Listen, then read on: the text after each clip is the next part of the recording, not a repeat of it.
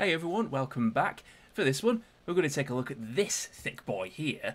This is the AMD Radeon RX 5700 XT, specifically the XFX Thick 2, and yes, that's thick spelt with a double C. This was AMD's high-end offering back in 2019.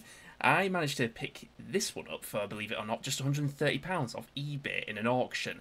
A quick overview of its specs: it has base clock speed of 1670 MHz with a boost clock speed of 1925 MHz and 8GB of VRAM clocked at 1750 MHz.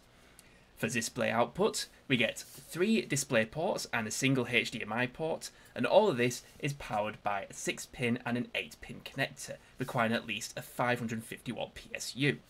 So 5 years on, how well does this once high-end AMD card hold up? Well, let's find out.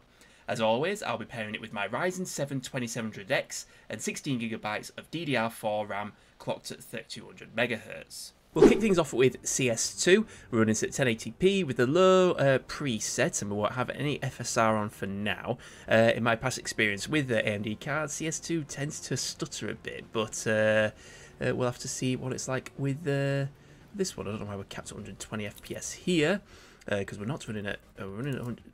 Yeah, so there's no, there shouldn't be any kind of V6 disabled. We'll see how it goes in game. Alright, this is looking promising. We're getting over 200 FPS. Although the percentile lows are looking great. Yeah. Got another one. Yeah, and another one. But yeah, that's, I mean, at least it's not noticeably stuttery. I mean, that frame time graph, what's going on there? But yeah, this is running very well. Surprisingly, I was expecting, you know, some really bad micro stuttering, but nope, this is going very well. Although the fans on the on my 5700 XT are pretty loud. Mind you, though, it's only what, 50 odd degrees. When it gets to about 60, they get really loud. Are you gonna shoot me or what? Bye bye. But yeah, CS2 runs really well on this card. Can't complain there. I was honestly expecting worse, being an AMD card, but no, this is running very well. So hopefully, with the other games we're going to test, we're going to have good results with those as well. Get another one in. Get another couple. Oh no! I haven't died yet. That's a good thing. No! I need to change weapon. Oh no, oh no, no! Oh, come on. Right, let's move on. Doom Eternal now. I figured we'll run this at 1080p with the Ultra Nightmare settings. So this game would have come out a year after the 5700 XT. But yeah, I figured we'll see how it copes at the max settings. Right, here we go, and at Ultra Nightmare settings we are getting 180 FPS. That is really good. I'm really surprised at that. Hang on a minute, haven't I done this bit before? I thought I got a checkpoint. Well, whatever. It's a good area to benchmark. Get over here. Oh. Oh, come on. Mr. Glory Kill. Out my way. Oh, this is running. Oh, we got a 0.1% low there, 19. I don't know if that's just a blip. So I'll just reset the counter there. See if it does it again. But no, yeah, it's looking pretty stable now.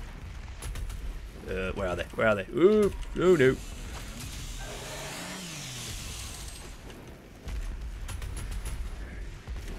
Hello. Right behind you.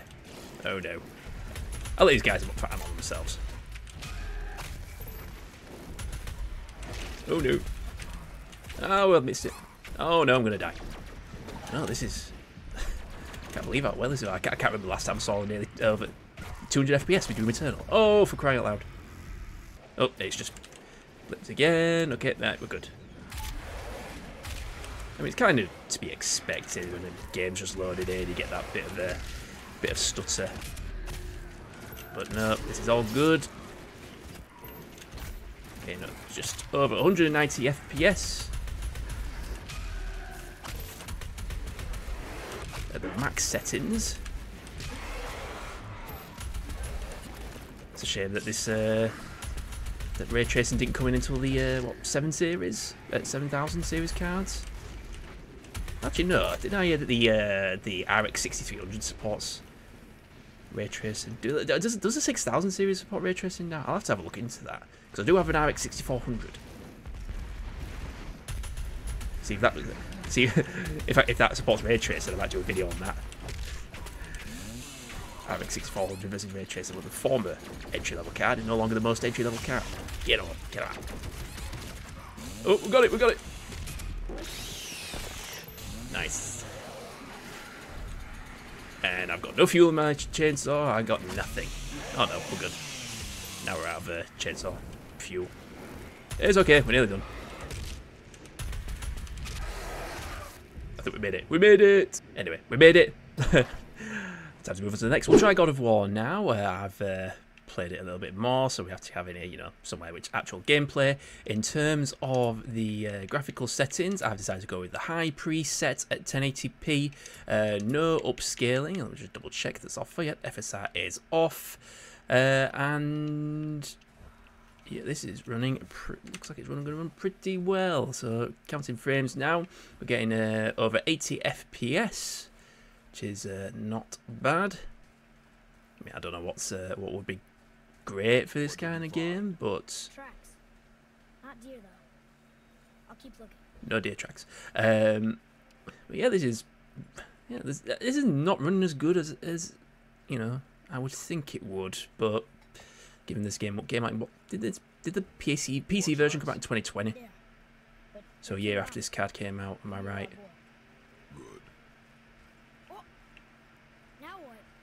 But yeah, I mean, I don't know a great deal about this game. I haven't seen this being played in many benchmarks, you know, particularly of cards of this era, so I'm not sure what's to be expected. I mean, during the cutscenes, you get like over 100 FPS. That's something, but even so, I mean, obviously, it's very playable. Ooh, it's a deer with blue antlers. Found a deer. Boy. You are hunting deer, not chasing it. Same thing, isn't it? I mean, yeah. Obviously, what's important is that it's stable. We broke our bridge. Percentile lows are pretty good. Step aside. We're not even maxing out the GPU. So that's surprising. Maybe we've got a bottleneck somewhere. Is it just we're just not utilizing? Maybe it's not as well optimized as I think it was. Well, oh well. Let's yeet my axe. Let's go. Oh, I pressed the wrong button, but I was meant to do that. Hold. Oh, boy. What are you doing? Now his guard is up. Only fire. Only fire. When I tell you to fire. Wise words.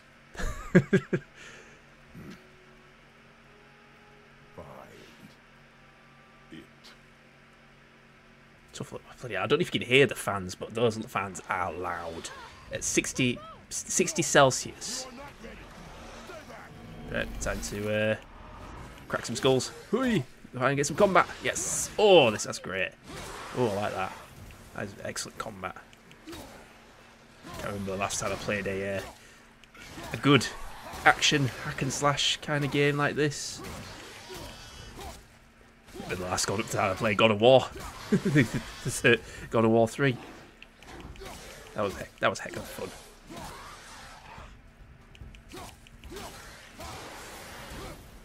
Yeah, we're good. We're good. Anyway, I don't want to get too. Oh god, we've got more. Right, we'll finish off this combat and then we move on. Otherwise, I might be on this all night. Get out of here! God, they just keep coming back. And they keep respawning. Oh gosh, I forgot. I didn't realize I had a shield.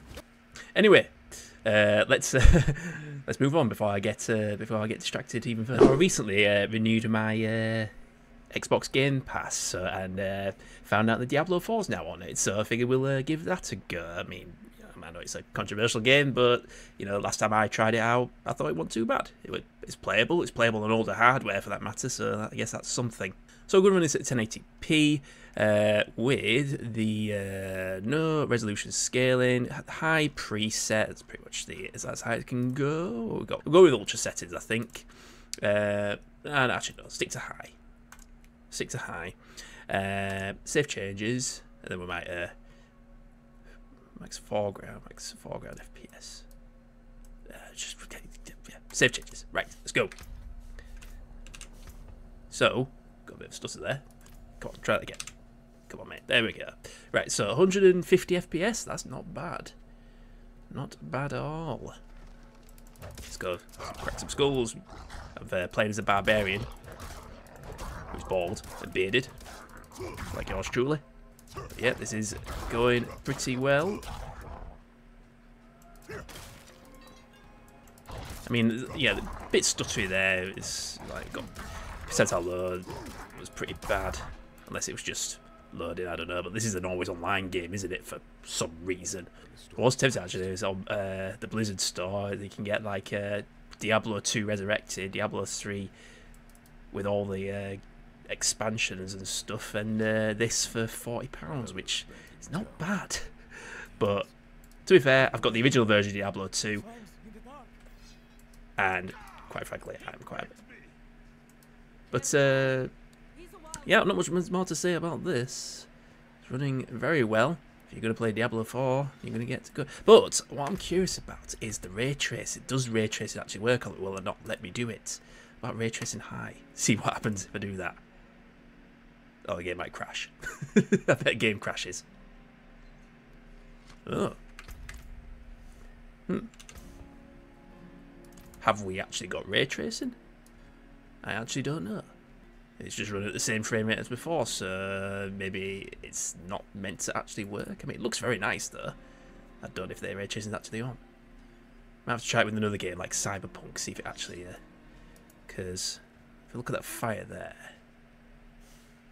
let's turn ray tracing off, see if that actually changes anything. I mean, it's clearly doing something. Because the game freezes whilst it thinks about it. Don't look any different. I don't think ray tracing actually works. It's just because, you know, if most, you know, the vast majority of games, if ray tracing is not available, it'll just not have the option available. But anyway, let's move on to the next one. Forza Motorsport now. It's been a while, but what I've figured we'll do is we'll run this at 1080p, and I've been, you know, set everything to high. Figured I'd just do that, and in a race now we are. Let's start counting those frames. We're getting 90 odd FPS. That's pretty good. I don't know if this game's a bit more optimized since it on launch. I remember when it first came out, and it didn't run that great. But we're getting over 100 FPS now, so I'm guessing they have improved optimization since then. But yeah, it's running very well. No stuttering. Oh, come on. Focus.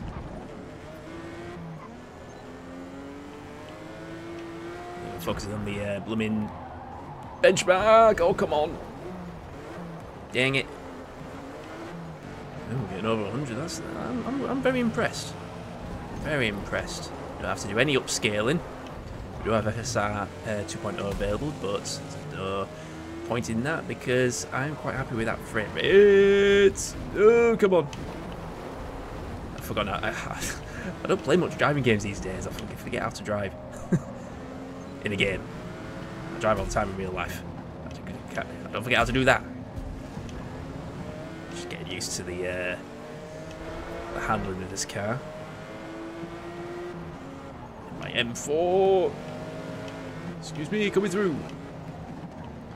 God, I'm really surprised at how capable this car is. You know, for the price I paid for £130, I'm getting this kind of performance on modern games. You know, newer titles. It's really impressive. Although I'm quite curious to see how it'll fare in Starfield, since I've got access to that again. Percentile lows are pretty good as well. The stuttering's non-existent. The frame time graph is pretty smooth. Excuse me, coming through. But yeah, even if you pay like, you know, £150, £170 for one of these, I still think that's really good value for money.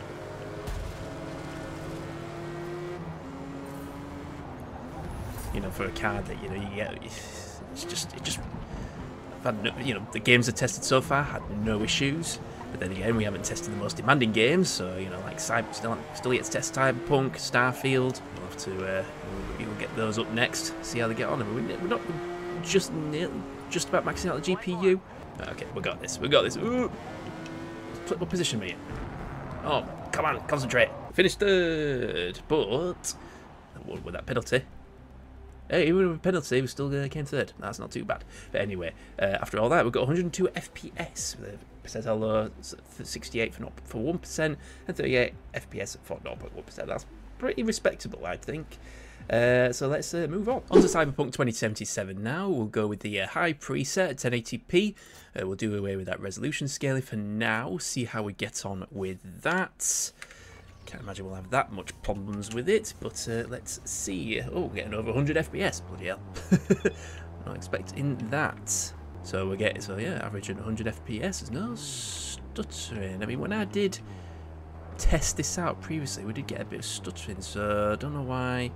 I don't know what's going on. Probably just a blip, but it was like there were just constant micro stutters. But you do get that sometimes with you know, I tend to experience micro stutters more with AMD cards and Nvidia. It's almost like support's not as great for AMD GPUs, but no, this is actually running pretty well.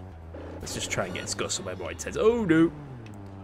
I mean, it is. Yeah, it is coming down that percentile low as we go into more intensive areas. Get out of my way! But yeah, and the frame rate's also coming down as we move on into the city, down to 60 FPS.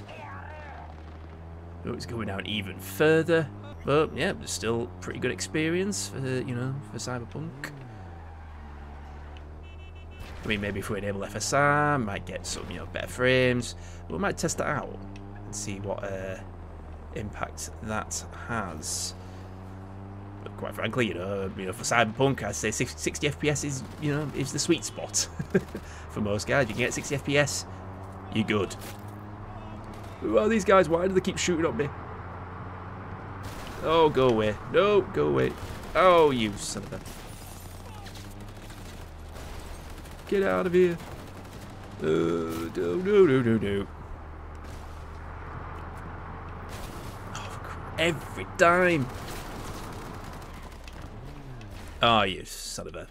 Anyway, we'll enable FSR and I'll reload the save. Right, so we're going to enable FSR and set that to quality and see what kind of impact that has on the frame rates. And it doesn't look like it's having that much of an impact. Still getting just short of 100 FPS. It might be better for the percentile lows somewhat. It usually does help with that a little bit. So we'll go for another drive around just to see what it is. But yeah, it's a bit more stable. That's the other thing it has done. But at least I don't know. It does look a bit fuzzy around the edges. That's the thing with FSRs. I prefer DLSS over FSIs. That DLSS doesn't make it look like a muddy mess. But yeah, it's a bit, not as much stuttering. So you either get high frame rates or less stuttering. I've noticed it's one or the other. Sometimes both. Oops. Oh no, they're at it again. Oh, God. Who are you guys? I don't know what you want from me. I'm just driving around minding my own business, doing some benchmarks, and yet you guys just keep coming at me. No matter which way I go, you come after me and start absolutely totaling my car. But yeah, FSR doesn't make that much of a difference at quality settings. Maybe you obviously get better balanced. But even so, I mean, I'd say with Cyberpunk, an RX 5700 XT will run this absolutely fine at a good frame rate without much stuttering for that matter. And I'm dead. We'll try out Wild Hearts now. We'll run this at 1080p, of course. No upscaling, and I think we'll go with the standard settings. So let's see how it handles that. It's not a particularly well optimized game in my opinion. We'll see how it handles the 5700 XT. Alright, here we go. So yeah, we're getting 60 odd FPS already. The percentile lows aren't looking great. Sprint, sprint, sprint, sprint. And jump. But yeah, they're getting a bit of a micro stutter here and there. But at least it's somewhat playable. I mean, to be honest, when I actually originally tested this out before, and yeah, the stuttering was worse, so I don't know how it's not doing so bad now. But yeah, I mean, maybe it might do though. Maybe I tried it on high settings. Oh no, we got big stutter there. Never mind, spoke too soon, and he did it again. But yeah, oh, what's that? Oh god, the stuttering's really bad. Yeah, probably have to enable FSR. See how that affects the stuttering. Do that in a moment. Oh god, it's really bad. Right, okay, time to enable FSR. Okay, we have FSR enabled. It's just the FSR option, which I'm assuming means balanced, because you have FSR and FSR quality. Those are the options for that. And so far so good. We're getting over 80, nearly 90 FPS, which is alright, although just trying to figure out, it doesn't look great, to be honest, but at least it's playable. And so far, no stuttering, although it's around here, that's where the stuttering starts. But by the looks of it, I've got a bit of spike there, but at least it wasn't noticeable. Yeah, this is the thing with the AMD cards. They don't seem to be, games don't seem to be as well optimized for AMD cards as they are for Nvidia. Either that or AMD are just not very good with their drivers, but yeah, I don't know. But even so, I think AMD do offer some great quality cards. The only downside is like the features I want on an RTX card are not available on AMD for, like, their broadcast software, which lets you do this virtual green screen, which is what I've got. I'm not using a proper green screen. It's all done through my RTX 3060. Also there's mic audio adjustment as well. Get out background noise. I mean, AMD does have that kind of thing, but apparently it's not very good. But anyway, I'm still quite happy. I got a 5700 XT. I'll be probably mostly using it for, like, obviously when I do modern games on stream, and if I want to do Linux gaming, of course, with AMD you've got that Linux support. I have no idea where I'm going, so yeah, I've been wanting to get like a high-end AMD card for a while now, and I think the 5700 XT is pretty good for what it is. We go over here. No, the stuttering's still bad. It's not as bad. I guess is that an invisible wall? It's an invisible wall. Anyway, I have no idea where I'm going, but overall, with Wild Hearts, to get the best out of it, you need to enable FSR, which you shouldn't have to, but it is what it is. Yeah, we get 90 FPS. It's not too bad to get a playable experience out of it. I know nobody plays Starfield anymore. Everyone hates it, blah blah blah. But I think it's still a fun game to benchmark.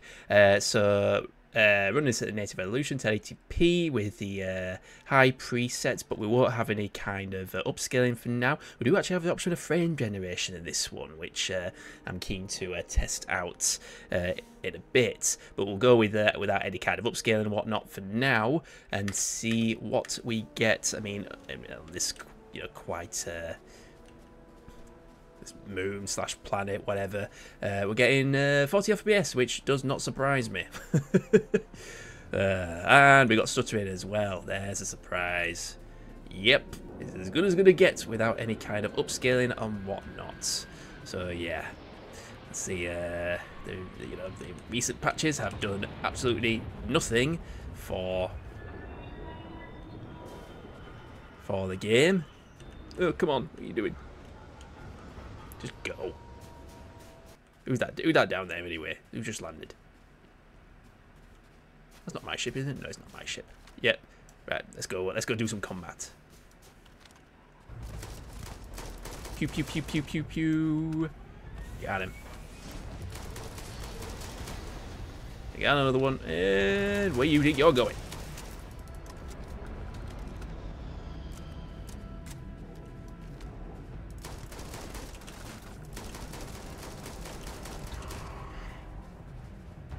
I've been playing that much Mass Effect recently. I was thinking, oh, I'll use my biotics. Nope. Mind you, though, doesn't Starfield have something like that? You have some kind of superpower torn straight out of Mass Effect. But yeah, at least it's it's playable at least. But we're gonna have to do some upscaling. So let's get that activated, shall we? We'll enable FSR 3. We've got access to FSR 3. I think we'll enable the frame gen and set the render resolution scale to 66%. See how that affects things. So, blimey, that makes a hell of a difference. We're getting over 100 FPS now. Percentile lows are looking good. It's looking very stable as well. That is, that's quite something. So, but in my opinion, you shouldn't have to. I mean, you should, FSR should be like reserved for like older hardware, not something that's like that was like 3 years old when it was released, in high end for that matter. I mean, let's head over to like is it New Atlantis? We'll head over there and just see what kind of frame rates we get there, because obviously that's the most intensive part of the game. So over in New Atlantis, still getting close to 100 FPS. That's surprising. I mean, I remember my surprise when I was testing out 4060 using frame gen in that, and that just blew me away. It was like a totally different game. Oh no, it's the Adoring fan. Run! No! Oh, damn it. Boot you back to oblivion. Get away from me, you weirdo. Oh, you must have me confused with someone who isn't your #1 fan. Yeah, bye-bye. Anyway, that made the that messed up my benchmark figures. But yeah, the percentile lows aren't as good. I mean, it's to be expected. But yeah, what do you expect? It's Starfield. It just works. Use frame gen. They'll run pretty well if you're going to play Starfield at all. I mean, I might give it another go. It's one of those games that I played when I was out of work. I played quite a lot of it. It was quite relaxing to play. I mean, I think there's a lot that I'm never going to take. The whole crafting thing is just complex, and I just don't really care for it.